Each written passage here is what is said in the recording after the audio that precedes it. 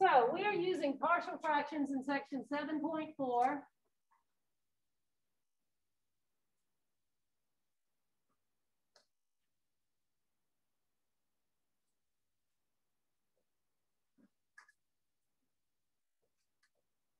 Use a partial fraction decomposition.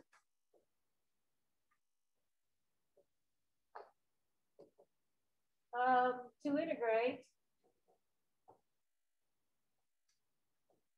things that look like a polynomial divided by a polynomial. Some polynomial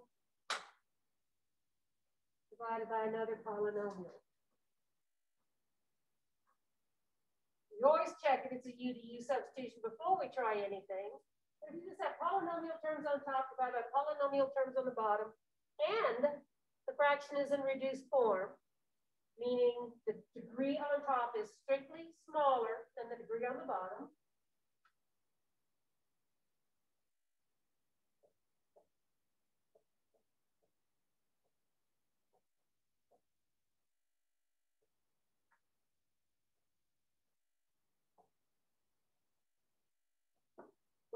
What do we need to do if the degree on top is not smaller than the degree on the bottom? Divide otherwise.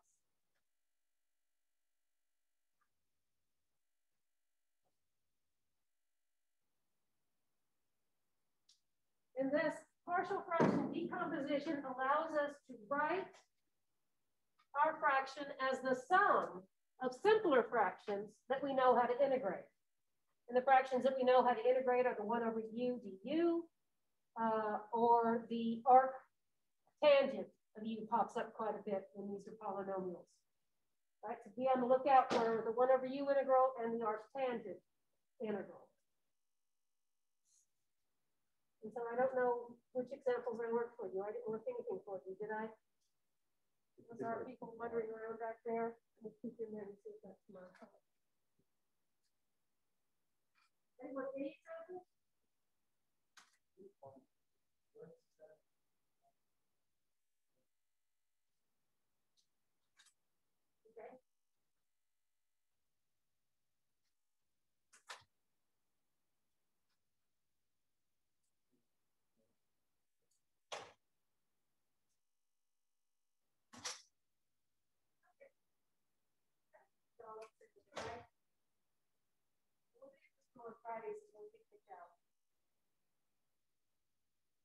Okay, so here's an example. Suppose we're asked to integrate 5x minus 12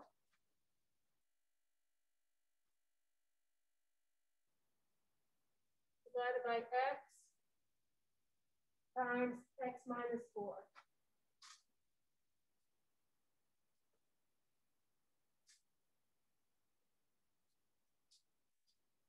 You multiply out the denominator, it would look like x squared minus 4x. So I know that's a degree higher than the top. I also check to see if there's a u du availability. So the derivative of x squared minus 4x is 2x minus 4. And I don't have any way to make the numerator look like 2x minus 4. So I'm going to try to find simpler fractions. And what we noticed before is that if this is in reduced form, then the addition of fractions with the individual factors as their denominators is the way that we're going to go about this. We're going to figure out something over x and something over x minus 4 that adds to that fraction over there. And so I'll do that aside, and then I'll come back in and fill that in.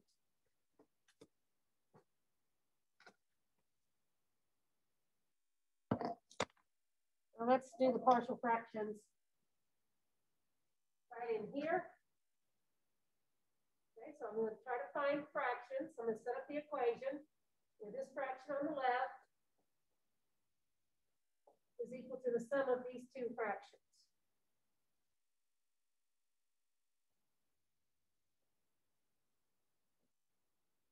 And these two fractions are first degree terms, linear. And so if we have distinct and you guess a constant as the numerator. For distinct linear factors,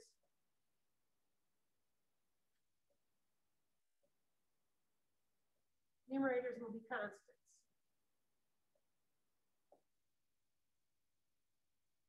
Always.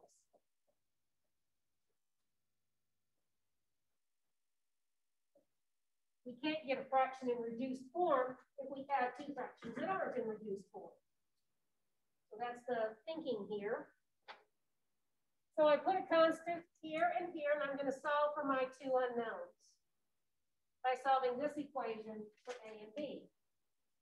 Two unknowns, I'm going to need two equations.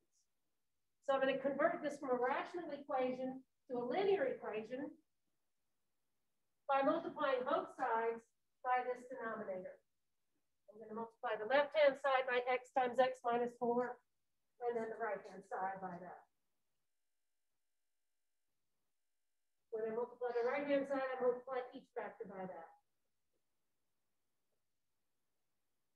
And that allows me to cancel the denominators everywhere. Over here, these both cancel here. On the right-hand side, x cancels. So A is going to be multiplied by x minus 4. And the x minus 4 cancels here. So B will be multiplied by x. So on the left-hand side, we're left with 5x minus 12. On the right-hand side, I'll have A times x minus 4 plus B times x. See where I got that equation? Is that okay?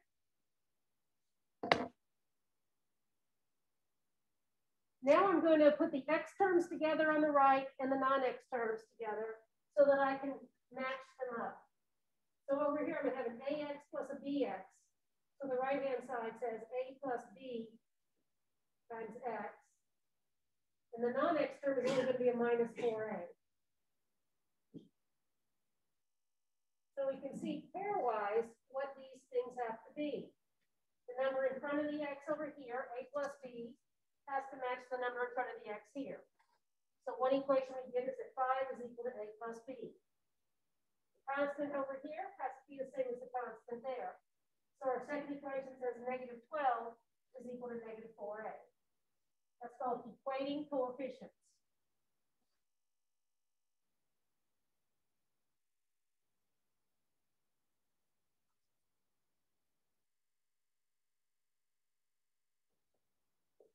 Coefficient of x gives me the equation 5 is equal to a plus b.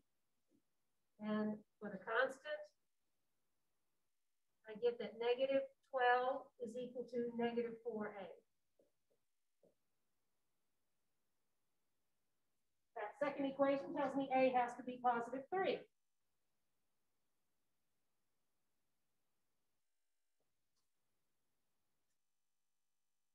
Then if I put that in where the a is up here, I have that 5 is equal to 3 plus b.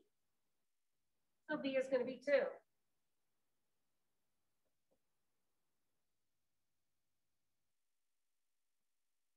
I have my a and b. The a and the b go above the x and the x minus 4 respectively. So put the a here. Make sure you don't get them mixed up. Make sure they're labeled. And then put the b there. And we have two easy intervals to do. Right? Here, if u is x minus 4, du is dx. So that's just going to be a logarithm. And that one's already a logarithm. So we have 3 times the natural log of x plus 2 times the natural log of x minus 4 plus c. See, the calculus part you can do in one line. We got a little algebra to go through in order to get to the calculus so easy.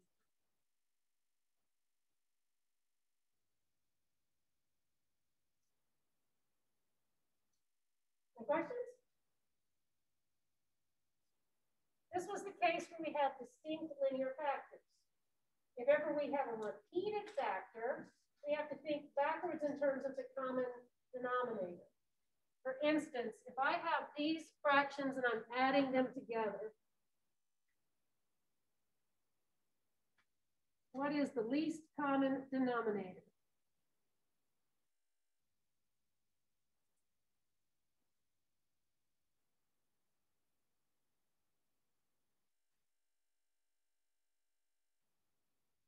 Suppose I'm adding 3 over x plus 7 over x squared minus 5 over x cubed. So far, what's the least common denominator of those three fractions? X cubed. Now maybe I add a 1 over x plus 2. And now what's the least common denominator? X cubed times x plus 2. If I add another x plus 2 version here,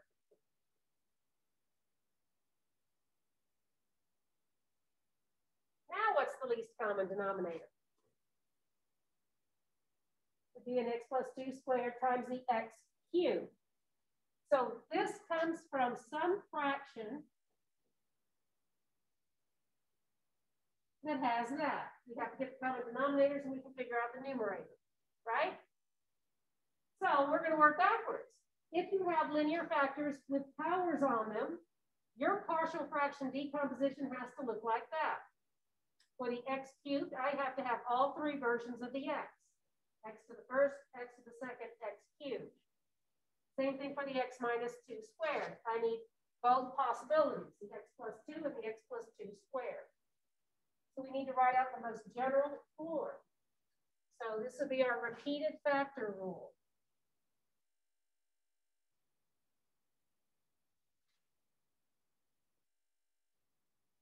Whatever the power is right here, you have to have factors climbing to that power. Same deal. For any repeated factor, whether it's a linear factor or not. There's an x cubed, I need an x squared, and an x cubed. Otherwise, you might miss some terms. It's possible some of these would be missing, right? If this had a 0 in the numerator, I still have the same common denominator. But when we're writing out our partial fraction decomposition, we exhaust all possibilities. Let's try.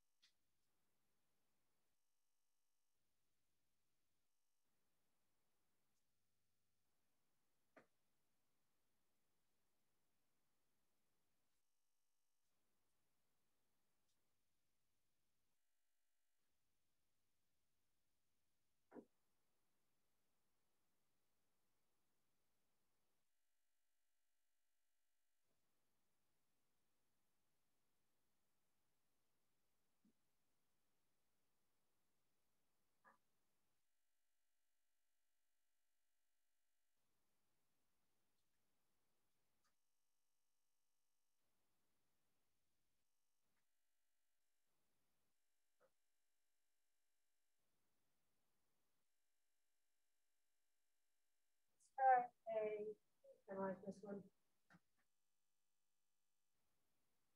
X squared plus 6x minus 11 over x times x minus 1 all squared.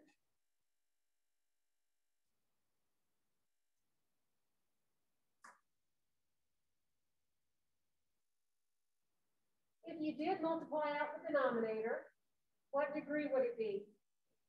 It's at x to the third power. So it is degree higher than the numerator. This fraction is in reduced form. X squared plus 6x minus 11 doesn't factor. I always kind of look at this as a factor that would cancel, make the problem easier off the bat, but I think when it doesn't factor and cancel. I don't think it's going to be a u-du integral. Let's see, x squared minus 2x, so I have an x cubed minus 2x squared, so that'd be, nope, it's not UV linear. So we got to try this partial fractions idea. According to what I said over there, it's possible that 3 fractions can be added to make this one. Something over x plus something over x minus 1 plus something over x minus 1 squared. So that's what we're going to try to break it down to. We're going to take our fraction here.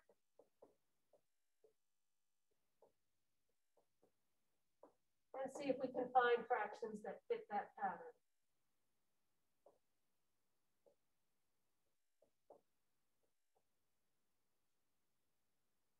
So both x and x minus 1 are linear, so we keep guessing just constants up here.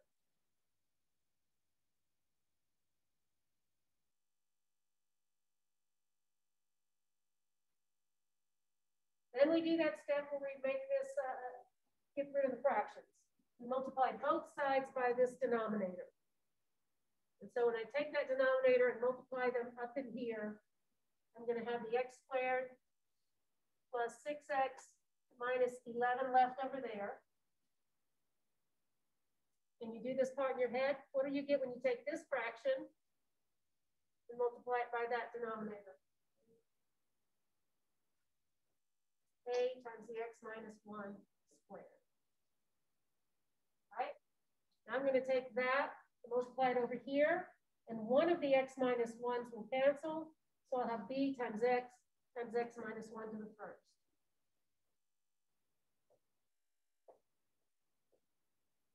Finally, if I take that denominator and multiply it up here, the x minus 1 squareds will cancel. So c will just be multiplied by x.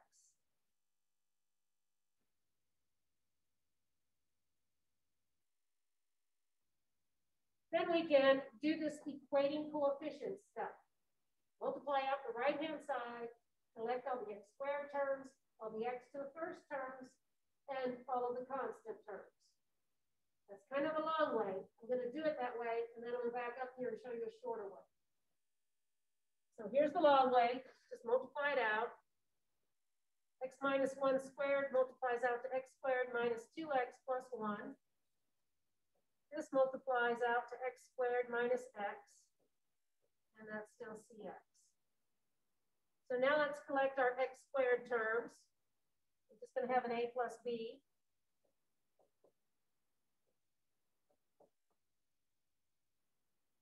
My x to the first power terms would be a minus 2a minus b plus c. Minus 2a minus b plus c.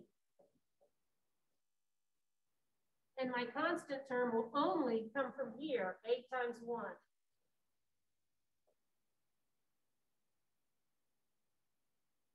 I'm kind of multiplying it out and grouping like terms. Now I'm going to make the coefficient of the x squareds equal to one another, the coefficient of the x's equal to one another, and the constants equal to one another.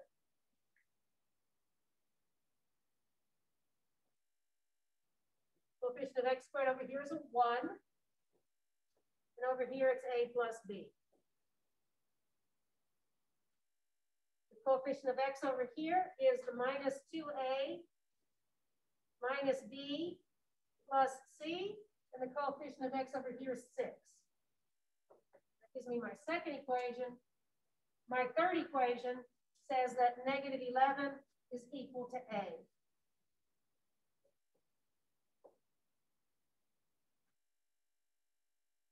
So we got a.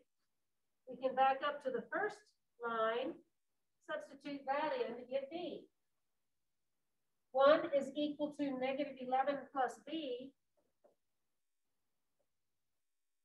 Says that b has to be 12.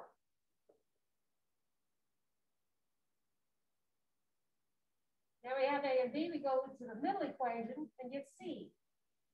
The middle equation then will read 6 is equal to negative 2 times negative 11 minus 12 plus c. So I have 22 minus 12 plus c. That's a 10 plus c is equal to 6.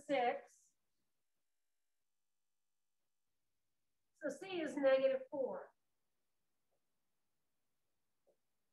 I'm kind of thrilled about that because I just made that problem up and I got nice integer values for my A, B, and C. Thank you very much.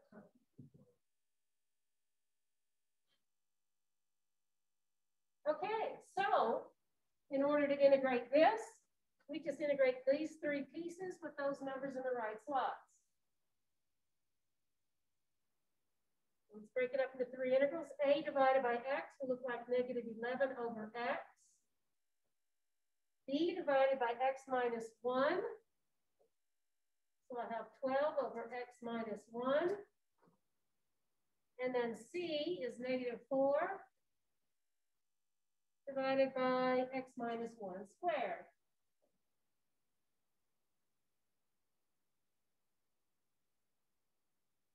For the last two integrals, we'll take u to be x minus 1. So du is dx. So here we're just integrating 12 over u. But here you're integrating -4 over u squared. 12 over u will be a logarithm, but 4 over u squared won't. You integrate 4 over u squared by writing that as 4 times u to the -2, and you use your power rule.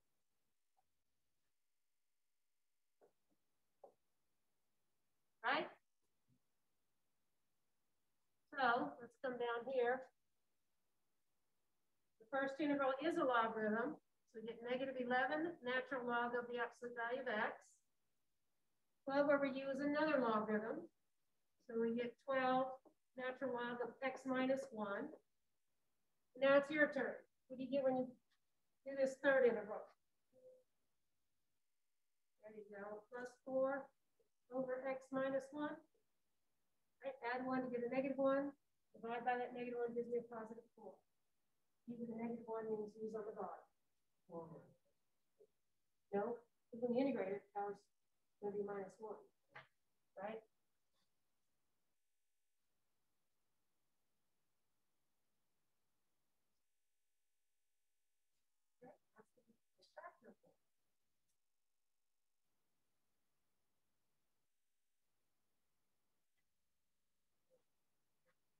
I'm sorry?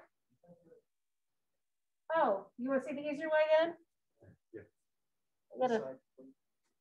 I gotta fix this so the folks at home can see it. I got kind of the board cut off here. You want to do the easier way? Why do you want to do it easier? Isn't that easy enough?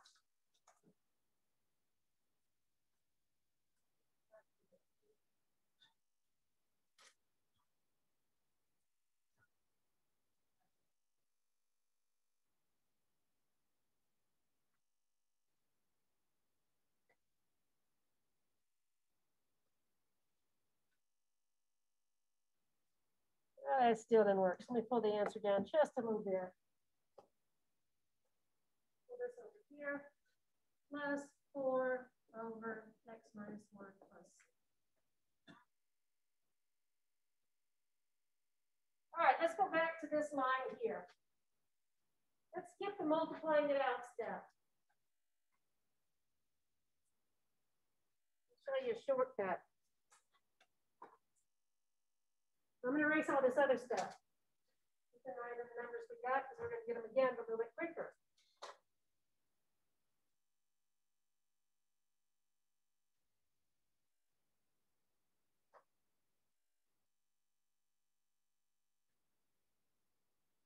This line holds for all values of x.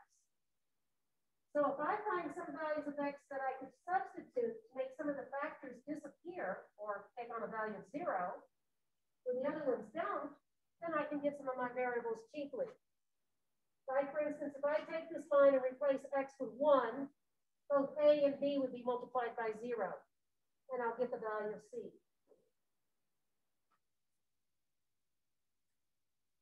If I put a 1 in on the left, I get 1 plus 6 minus 11.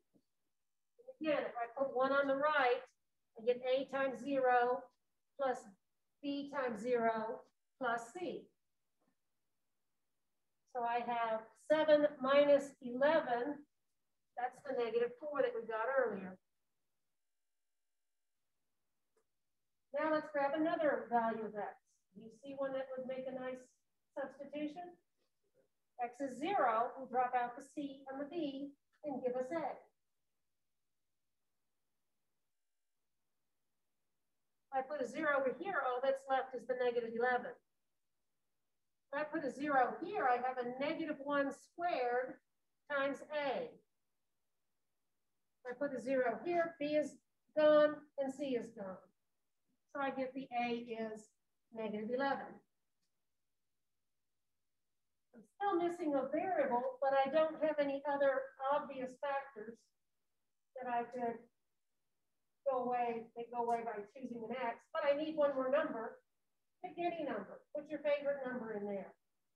And generate an equation that has A, B, and C in it, and you already have A and C, so you can get B. So if your favorite number is 17, go for it. I'm not going to use 17. I'm going to substitute in 2.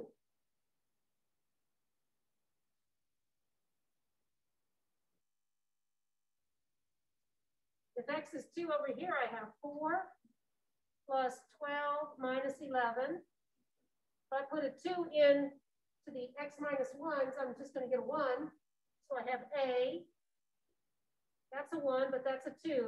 A plus 2B plus 2C is equal to that number over there. And now let's put our A and C in there and solve for B. So that's 1, that's 5 here. A is negative 4. E we're looking for. 2 times C is a negative 8. Yeah, didn't I? It's negative 11. Not a way to stay awake. Okay, so I get a negative 19 here. I'm going to take that negative 19, add it to both sides. 19 plus 5 is 24, is 2B, and by gosh, B is 12. I think it's shorter. Not too much. I mean, if you only have 2 variables, do whatever you want to do. When you have those equations, when you have 4 or 5 variables, it's sometimes hard to solve by equating coefficients, solving 5 equations with 5 unknowns. So this, or do a mixture of both, right? If one jumps out at you, do it the other. Okay, the other case is if you have a second degree denominator. A second degree fraction is in reduced form if its numerator is 1 degree less, at least 1 degree less. So if you have a second degree denominator that's a prime factor, can't be factored anymore, then you guess a numerator of first degree.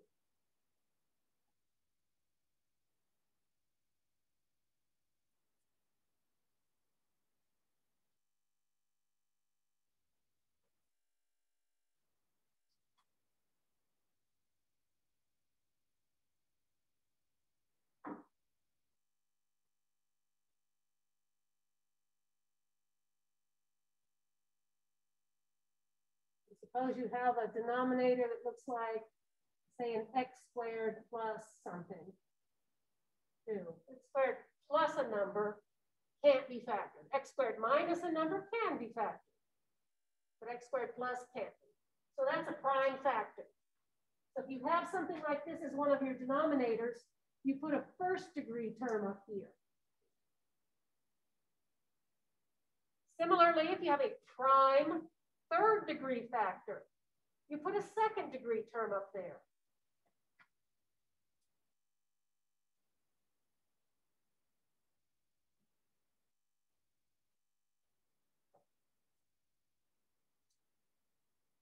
Harder to decide whether a third degree factor is prime.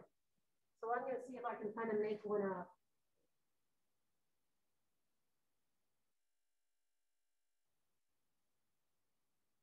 I don't think that factors. Maybe it does. I don't, if it factors, it has rational zeros. I tried to make it so it didn't. Rational zeros have to be ratios of factors of 17 divided by factors of 1. And I just don't think it's going to work. If you have a prime third degree factor, you guess a second degree factor up here. Just to get the most general case. We're not going to do these because very rarely are we even able to integrate something of degree 3. Right? You know how to integrate things in the denominator of degree 2, but degree 3, yeah. Okay? So just in general, whatever the degree is on the bottom, the numerator in our partial fraction decomposition should be 1 degree less. And if you have the repeated factor, you do the same repeated factor rule at each numerator. So if I had an x squared plus 2 cubed with some blah, blah, blah up here, then I have to have it to the first power, I have to have it to the second power, and I have to have it to the third power, each time with a more general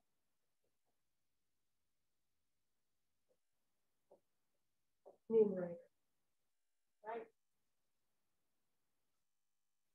So the algebra can get messy.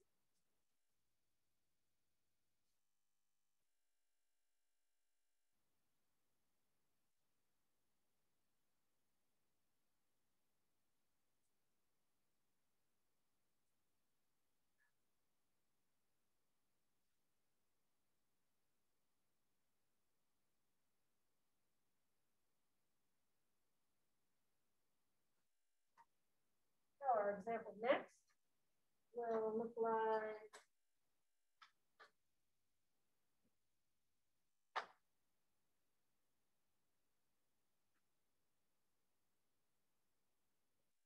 I ask you to integrate 8x squared plus 3x plus 20 divided by x plus 1 times x squared plus 4.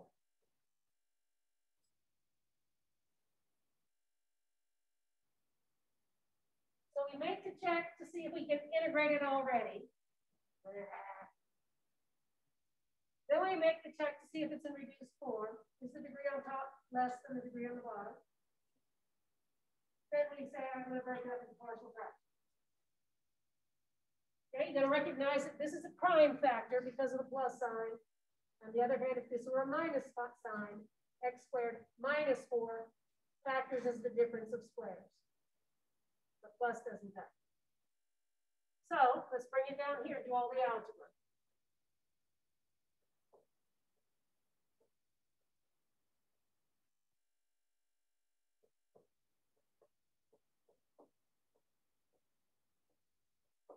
Got a linear factor of x plus 1 and a second degree factor of x squared plus 4. So the linear factor should go 1 degree less. Quadratic factor should go 1 degree less. So I have 3 unknowns that I need to solve for.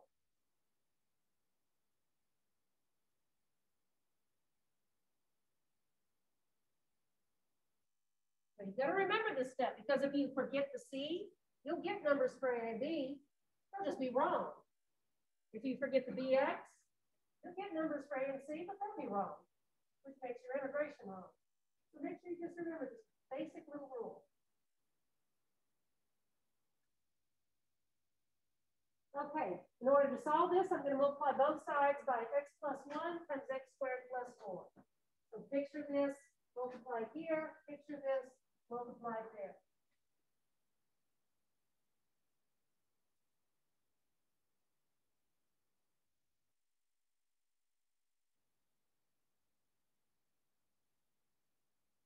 So when it's multiplied here, the x plus 1's cancel, and A will be multiplied by the other factor.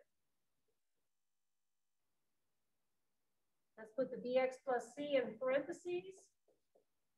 And what will it be multiplied by? X plus 4.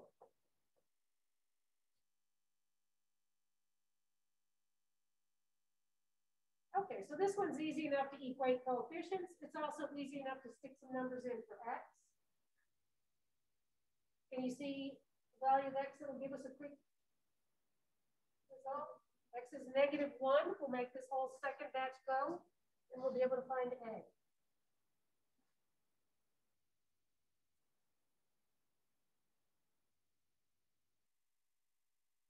So -1 squared is 1, times 8 is 8. Then I'll have a minus 3 plus 20. Negative 1 squared plus 4 is 5. And then that times 0 is 0. So I have 5a is 25. So a is 5.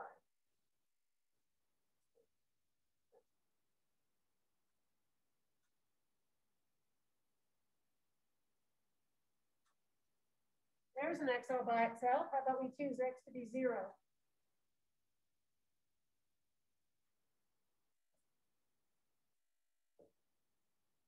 If x is 0, the left-hand side just gives me 20. 0 here says 4 times a. 0 here wipes out b, leaves me c times 1. So 4a plus c. But a was 5. So I have 20 is equal to 20 plus c. Looks like c is going to be 0. That's okay. One less interval to do.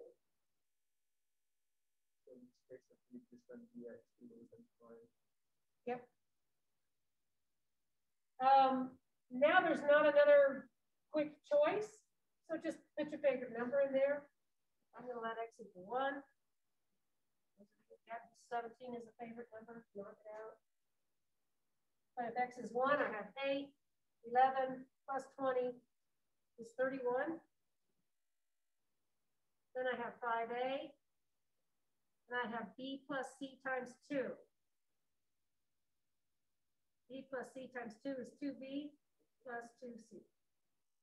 c is 0. So that's gone. a is 5. So I have 31 is equal to 25 plus 2b. Subtract that gives me 6. So b is 3.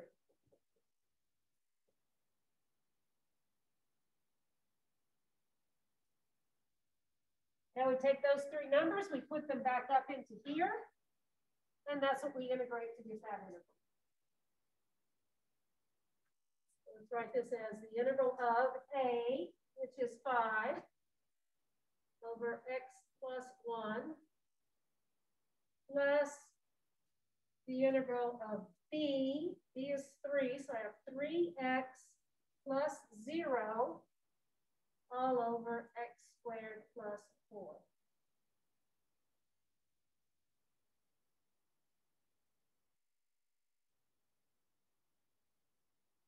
We can all do the first integral, right?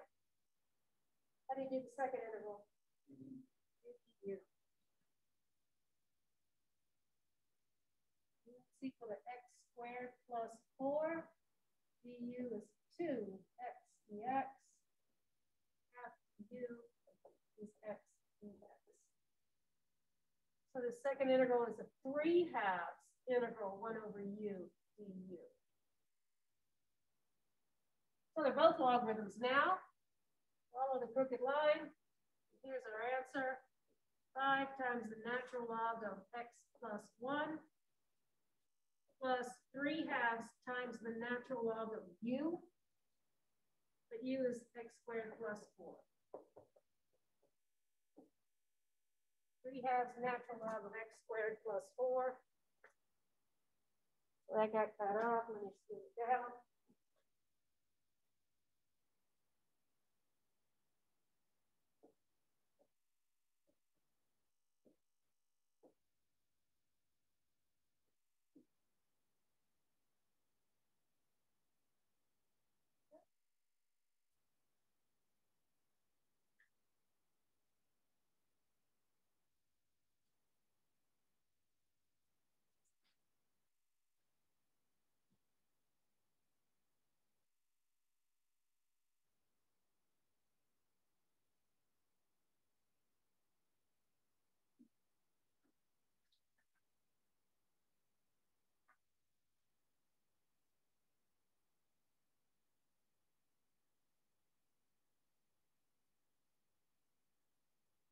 Let's do this one. This one might be quick enough for us. We have 8 minutes.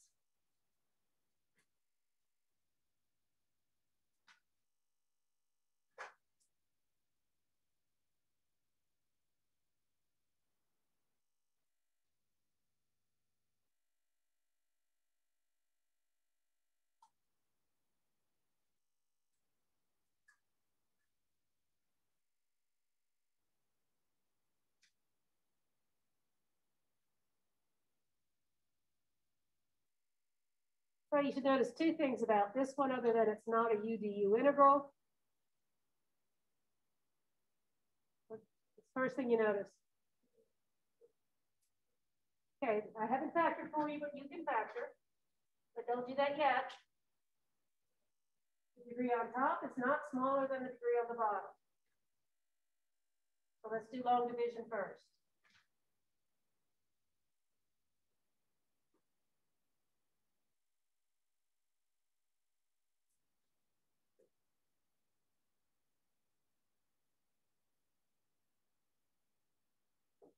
Divide first. Take the bottom, divide, use polynomial division, divide that into the top.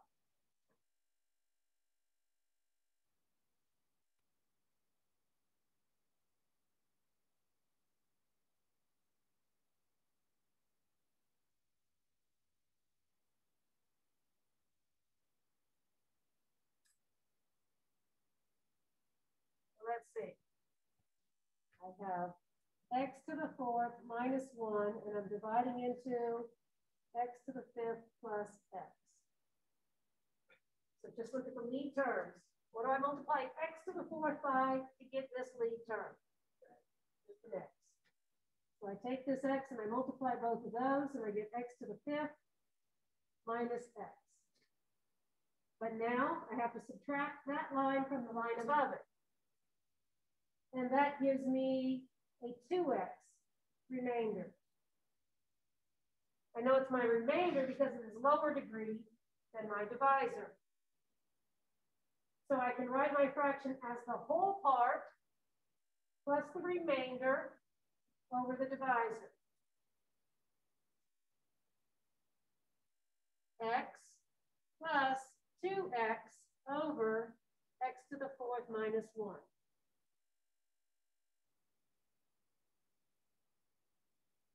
And so if you're stumped at this point, you go ahead and go for the partial credit and integrate x. Get your x squared over 2. And now we're going to figure out how to do the rest.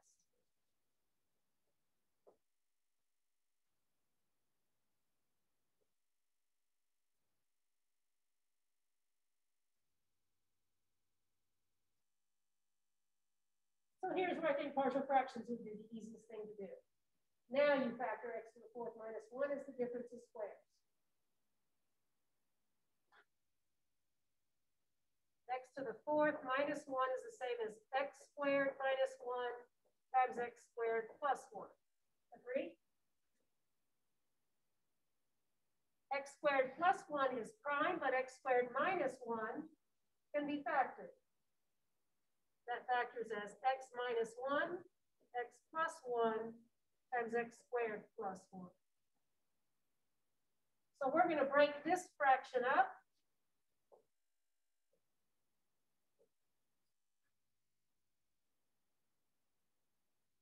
into 3 fractions.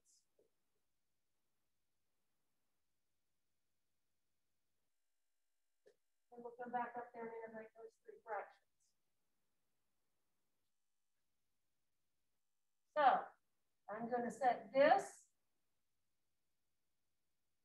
2x over x minus 1, x plus 1, x squared plus 1 equal to the sum of 3 fractions.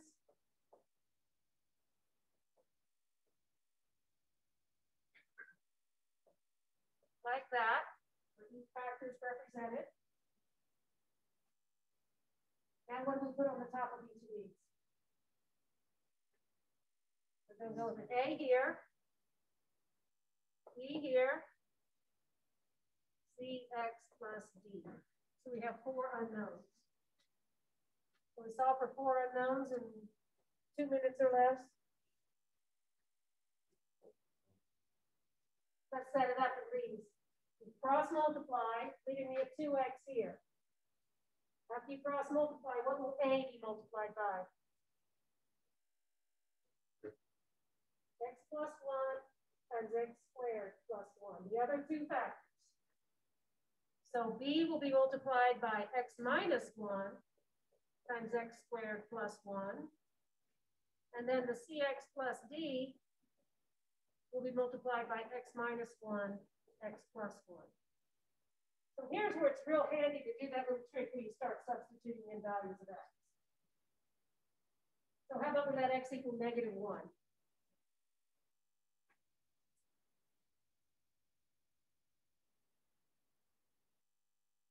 So I get a -2 over here. If x is -1, then a is multiplied by 0. B is multiplied by -2 times 2. And the cx plus d would be multiplied by 0. So that's going to give us b as a half.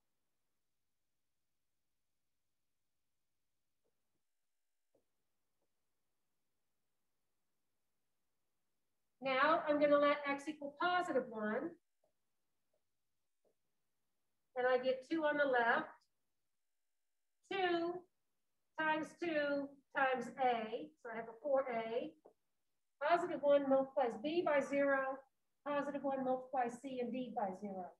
So I get a as a half as well.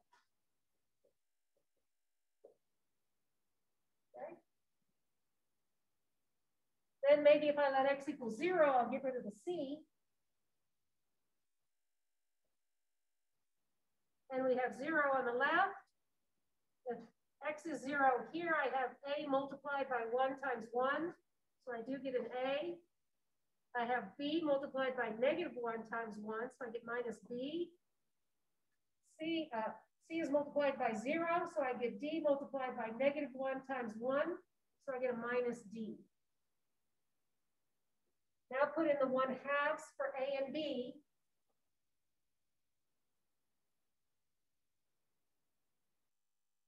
And it looks like d is going to be 0. Okay. Now we need c, so we need any other number in the whole world.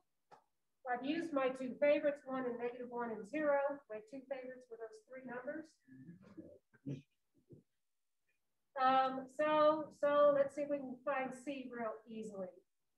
C is going to be multiplied by an x cubed, b is going to be multiplied by an x cubed, and a is going to be multiplied by an x cubed. Can you see that? Cx times x will make us an x cubed. So c times x cubed, b will be multiplied by an x cubed, and a will be multiplied by an x cubed. And there aren't any x cubes on the left-hand side.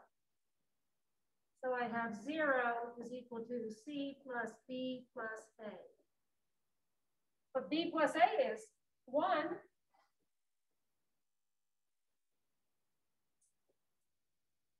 So c is -1. Is that too fast? I didn't. I'm equating coefficients here. Oh, okay. I just noticed that c's highest power on x would be an x cubed. Okay. But I could have stuck another number in there. I just thought it would take too long. But now that I wasted all this time explaining that to you. So let's see if we can integrate what's left. Please don't forget the x squared over 2. So I have something over x minus 1. I get a half over x minus 1. I get another half over x plus 1. C was -1. So I have minus x. D was 0 over x squared plus 1. And this again is a u du integral. So every one of these are logarithms, right? So our final answer is x squared over 2 plus 1/2 natural log of x minus 1 plus 1/2 natural log of x plus 1. When I do a u du, I get a half here. This minus 1 gives me a -1/2 natural log of x squared plus 1 plus c. Woo! I earned my money today. Let's go to the store and blow it. I need cat food. Mama needs cat food. Good? Hey. Thank y'all. Have a marvelous weekend. Oh, I got papers up here. If you turn in papers, that will work. Let's see. That's my other class. Jay is back there. That's okay. I want to bring it away. Focus. Oh, thank you.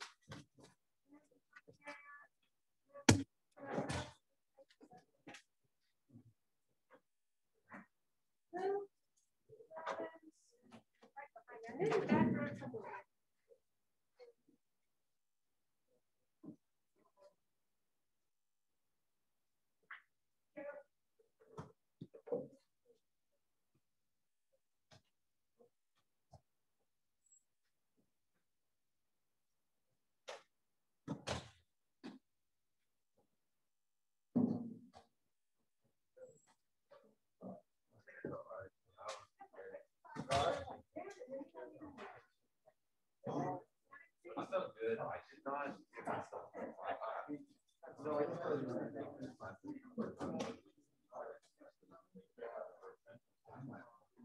on that one, I was like, I'll do this flowers.